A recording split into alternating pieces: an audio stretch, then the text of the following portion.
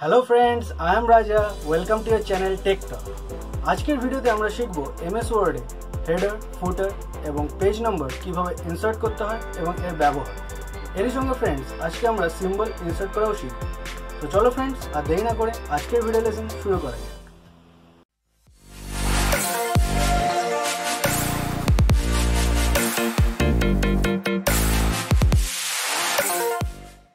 প্রথমে আমরা হেডার সম্বন্ধে জেনে নিই।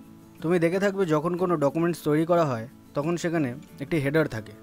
এখানে তুমি কিছু এক্সাম্পলস দেখতে পারবে। হেডারে ক্লিক করবে, এখানে কিছু এক্সাম্পলস দেখতে পাচ্ছ, যেরকম ডকুমেন্টের উপরে টাইটেল দেওয়া থাকে, ডকুমেন্টের উপরে ডেট অ্যান্ড টাইম দেওয়া থাকে।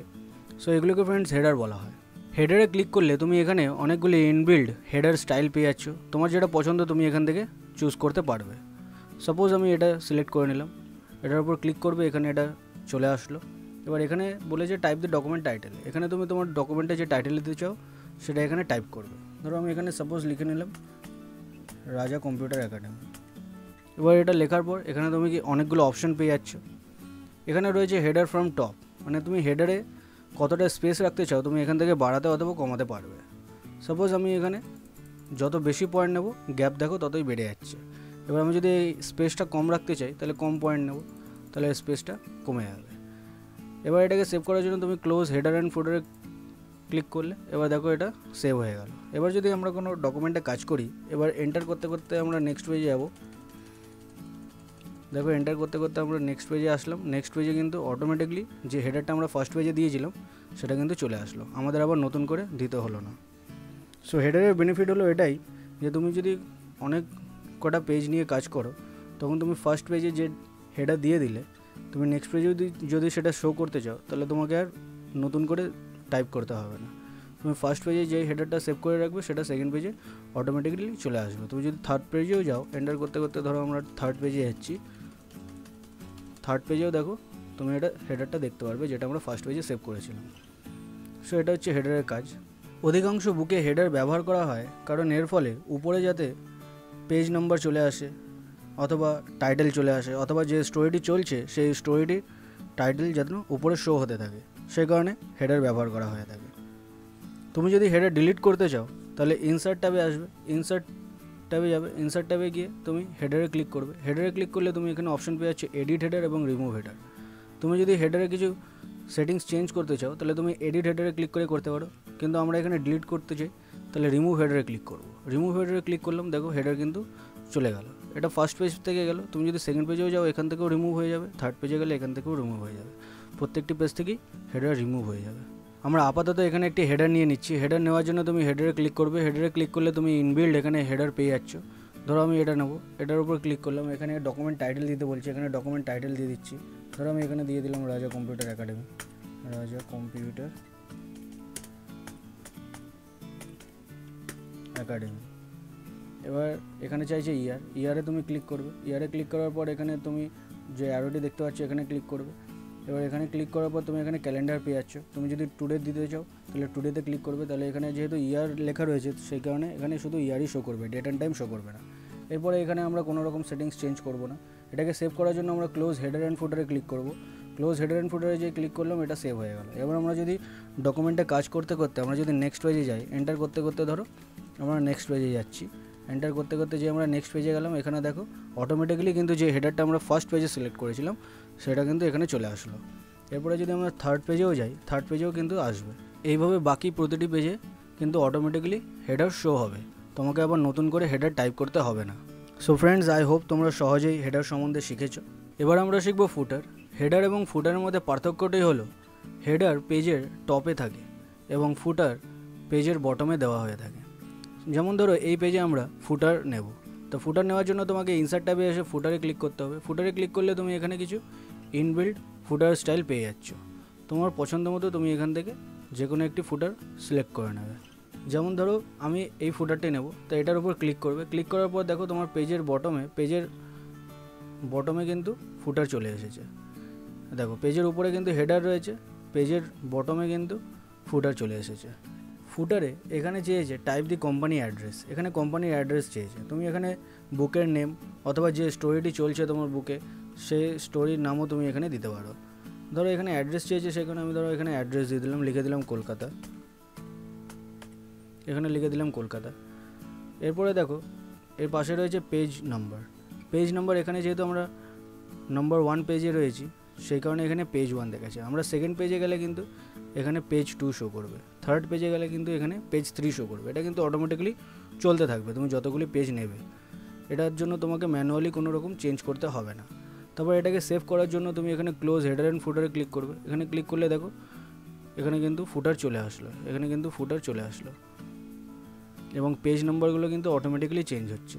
তুমি কোনো বুকে দেখে থাকবে যে পেজ নাম্বারগুলি দেওয়া হয়, অথবা পেজের বটমে যে স্টোরি নেমগুলো দেওয়া হয় প্রতিটি পেজে যেটা শো হয়, সেটা কিন্তু ফুটারের মাধ্যমেই করা হয়ে থাকে, হেডার এবং ফুটারের মাধ্যমেই করা হয়ে থাকে।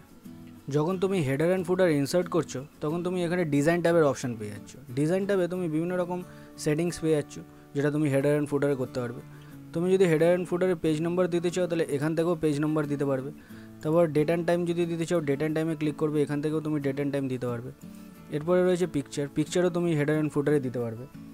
সাপোজ তুমি ফুটারে কোনো পিকচার দিতে চাও, তো পিকচার দেওয়ার জন্য তোমাকে ইনসার্ট ট্যাবে এসে ফুটারে ক্লিক করতে হবে। ফুটারে ক্লিক করলে ফুটার নিয়ে নিলে তুমি এখানে ডিজাইন ট্যাবের অপশন পেয়ে যাবে। ডিজাইন ট্যাবে এসে তুমি এখানে পিকচারে ক্লিক করবে। পিকচারে ক্লিক করলে তোমার কম্পিউটারে যে সেভ পিকচার রয়েছে, তুমি যেটা নিতে চাও সেটার উপর সিলেক্ট করবে। ধরো আমি এটা সিলেক্ট করছি, এটা ওপর ক্লিক করলাম। ক্লিক করার পর এখানে ইনসার্টে ক্লিক করবে। ইনসার্টে ক্লিক করলে অটোমেটিক্যালি কিন্তু পিকচারটা চলে আসলো। এবার পিকচারটার সাইজটা তুমি এখান থেকে কমাতে বাড়াতে পারবে। কমাতে হলে তোমাকে কর্নারে ড্র্যাগ করে নিয়ে এসে উপরের দিকে নিয়ে যাবে। দেখো এটা ছোট হয়ে গেল। এবার এটাকে তুমি যদি বড় করতে চাও, তাহলে আবার কর্নার থেকে ধরে নিচের দিকে টানবে, এটা বড় হয়ে যাবে। এরপরে তুমি এটাকে স্টাইলও চেঞ্জ করতে পারো পিকচারে। এখানে বিভিন্ন রকম ফ্রেম রয়েছে, ধরো আমি এটা নিয়ে নিলাম, দেখো এর স্টাইলটা কিন্তু চেঞ্জ হয়ে গেল। পিকচার ফরম্যাটিং করতে হলে তোমরা যে যে অপশানগুলো পেয়ে যাও, এখানে তোমরা সেই সেম অপশানগুলো পেয়ে যাবে। আমি তোমাদের পিকচার ফরম্যাটিংয়ের ভিডিও লেসনে এগুলো শিখিয়ে দিয়েছি। তোমরা যদি না দেখে থাকো ভিডিওটি, তাহলে এখানে আই বাটনে ক্লিক করে তুমি ভিডিওটি দেখে নিতে পারো, অথবা নিচে ডেসক্রিপশনে আমি লিঙ্ক দিয়ে দেবো, তুমি সেখান থেকেও ভিডিওটি দেখে নিতে পারো। সো এইভাবে ফ্রেন্ডস তোমরা ফুটারে কাজ করতে পারবে।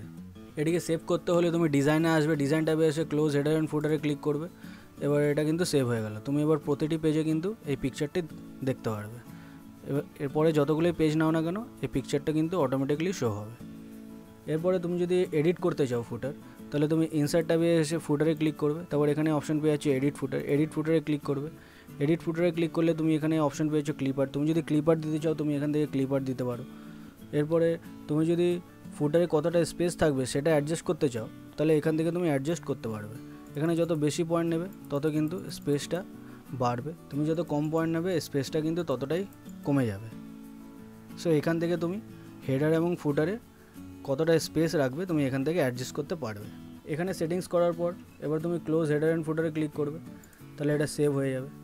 এবার দেখো প্রতিটি পেজেই কিন্তু তুমি যে ফরম্যাটিংটা করলে সেরকমই শো করবে। সো এটি একটি পদ্ধতি ফ্রেন্ডস কোনো ডকুমেন্টে হেডার এবং ফুটার ইনসার্ট করার। এরপরে পেয়ে যাচ্ছ পেজ নম্বরের অপশন।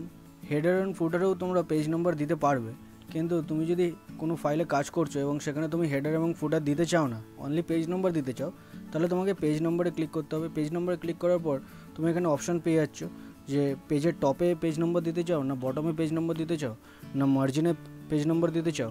আবার ধরো টপে পেজ নম্বর দিতে চাই। এবার এখানে তুমি আবার কিছু ইনবিল্ট স্টাইল পেয়ে যাচ্ছ। তুমি লেফটে দিতে চাও, না সেন্টারে দিতে চাও, না পেজের রাইটে দিতে চাও, এবং এছাড়াও বিভিন্ন রকম স্টাইল তুমি এখান থেকে পেয়ে যাচ্ছ। তোমার যেটা পছন্দ তুমি এখান থেকে চুজ করে নিতে পারবে।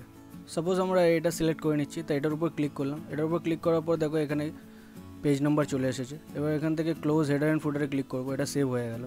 এবার তুমি যেই পেজে যাও না কেন, এবার এন্টার করতে করতে দেখা গেলো আমরা নেক্সট পেজে যাচ্ছি। এবার নেক্সট পেজে কিন্তু অটোমেটিক্যালি পেজ নাম্বার চেঞ্জ হয়ে যাবে, আমাদের কিন্তু ম্যানুয়ালি কোনো রকমভাবে পেজ নাম্বার চেঞ্জ করতে হলো না। তুমি এইভাবে যতগুলোই পেজে যাও না কেন পরপর সেরকম পেজ নাম্বার শো করবে। এটা যেহেতু সেকেন্ড পেজ তাই নাম্বার 2 শো করছে, এখানে এটা যেহেতু ফার্স্ট পেজ তাই নাম্বার 1 শো করছে। এবার তুমি যতগুলো পেজ নিতে থাকো না কেন পেজ নাম্বার কিন্তু অটোমেটিক্যালি চেঞ্জ হবে। তাই এটা হচ্ছে পেজ নাম্বারের কাজ। সো ফ্রেন্ডস, এইভাবে তোমরা তোমাদের ডকুমেন্টে পেজ নাম্বার দিতে পারবে। ইনসার্ট ট্যাবে আসলে তুমি এখানে আরেকটি অপশন পেয়ে যাচ্ছ টেক্সট বক্স। টেক্সট বক্সের বেনিফিট হলো যে তুমি পার্টিকুলার কোনো জায়গায় যদি টেক্সট লিখতে চাও, তখন তুমি টেক্সট বক্সে ক্লিক করবে। টেক্সট বক্সে ক্লিক করলে তুমি এখানে বিভিন্ন রকম স্টাইল পেয়ে যাচ্ছ। ধরো আমি এটা সিলেক্ট করলাম, এটার উপর ক্লিক করবে, ক্লিক করার পর এখানে এরকম একটা বক্স চলে আসবে এবং এর ভেতরে তুমি এখানে যেটা লিখতে চাও তুমি সেটা লিখতে পারবে।